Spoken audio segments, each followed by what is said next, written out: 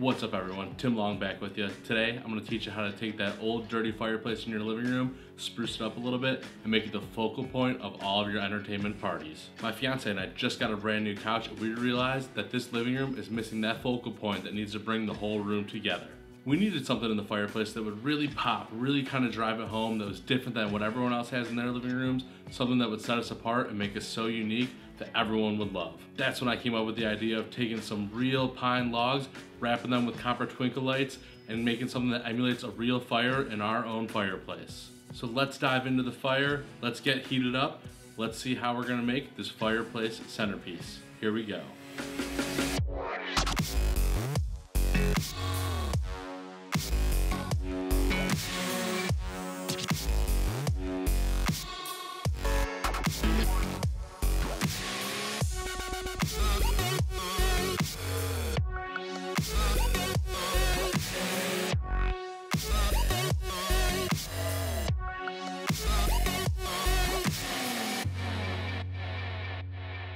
The first thing I had to do was get an extension cord so I could get some power out into the yard so I could operate my reciprocating saw as well as my sander. Both those tools are going to be the electrical components we're using to make these logs. I snagged these pine logs from a friend's tree who had fallen during a storm this past winter. After letting them sit and dry in the basement for a few months, I knew these logs were ready to be transformed into some artwork. First things first, we need to knock off all this old loose bark. The bark can hold a lot of moisture and sometimes some weird bugs and stuff, so we're going to want to get rid of all of that. The next thing I'm going to do is get a wire brush and get to scraping.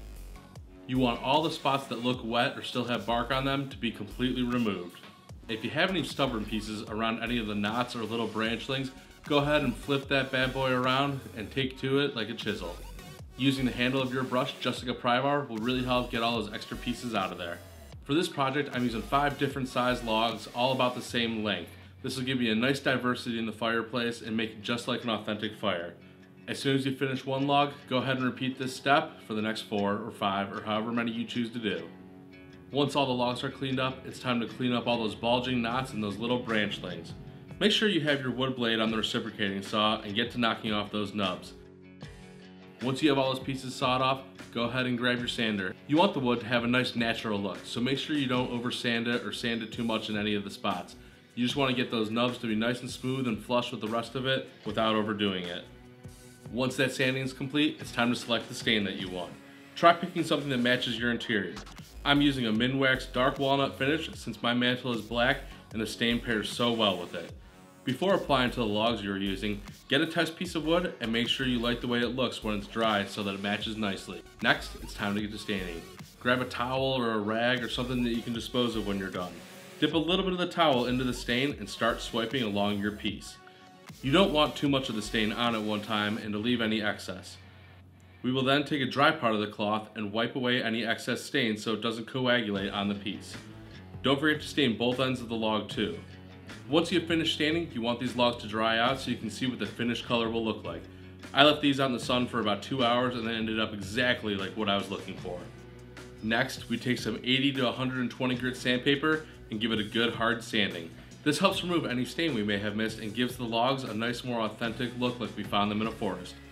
Once the hand sanding is done, grab some boiled linseed oil and seal it up. You can find this near the paint thinner at your local Lowe's. Squirt some onto a new cloth and begin wiping down the logs the same way you did with the stain. In the same fashion, take a dry part of the cloth and remove any excess oil. The linseed oil is going to give a nice glossy, wax-like finish and seal the wood when it is done. Make sure you leave this out to dry for at least 24 hours. Next up, we take our copper twinkle lights and we load them with batteries. You can find these lights on Amazon for about $5 a strand. Then we get to wrapping the logs. Start at one end and begin to wrap until the entire log is covered with just one strand. After your logs are wrapped, you can begin setting up your fireplace. Place them however you wish inside the hearth and watch it glow. I ended up adding a fireplace rack at the bottom to raise them up and give them a more home-like feel. Now it's time to sit back with a nice glass of whiskey and enjoy the warm glow of the mock fireplace you just built.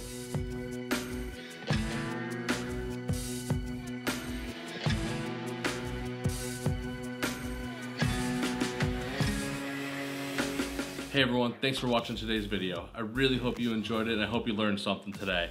Don't forget to hit that like button below and hit subscribe below as well.